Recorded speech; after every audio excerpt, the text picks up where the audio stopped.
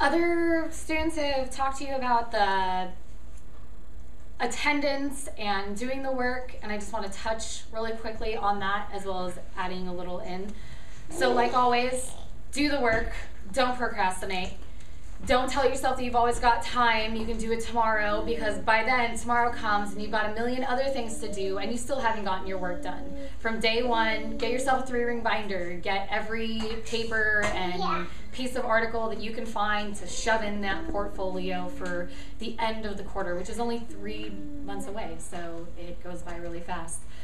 As well as, there's always ways to get stuff done. If you can't get to class, call a classmate, find out what happened during class. Always keep in contact with somebody.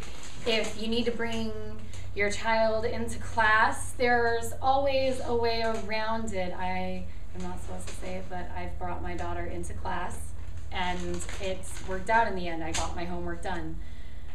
As well as keep a constant flow of communication with your classmates. They are your best friends. They know what's going on when you don't. Somebody was listening when you were too busy writing something else down. Get their phone numbers, as many phone numbers as you can. Talk to them on a regular basis, or at least let them know that I might call you for a question later. And then, like always, I want to talk to you about having fun. It goes by a lot faster if you do the work with a friend. Usually it's a classmate, but I have another student who does work with me at home, though she's not in my classes. Going to the speeches, it made it a lot more fun and a lot easier to be involved in it when I was going with my other students. Keep a positive attitude. You can come into the classroom and be as cranky as you want, but you're the only one who's going to be cranky, and everybody else is going to wind up being cranky in the end too if you rub it off on them too much. So it's better to keep a positive attitude and a happy, outgoing way of living.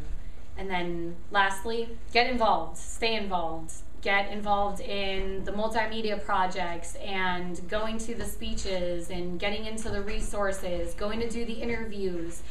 Get involved with everything that you possibly can. So I wanted to talk to you about taking it serious and having fun.